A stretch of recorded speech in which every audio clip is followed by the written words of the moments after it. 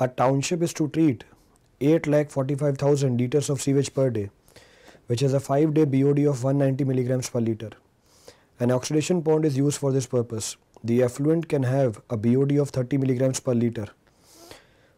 The loading is to be 70 kg of 5-day BOD per hectare per day. The required area in hectares of the pond. So we have to be calculating the required area in hectares.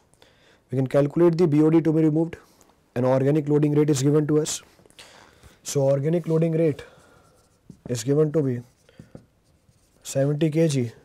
So 70 kg per hectare per day. BOD to be removed can be computed.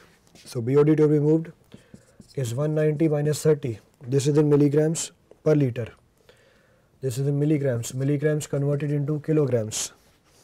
So milligrams converted into kilograms. Total discharge is 8,45,000. So 8,45,000.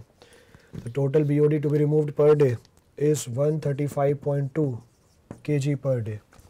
So we can find the area. So area required is 135.2 divided by 70.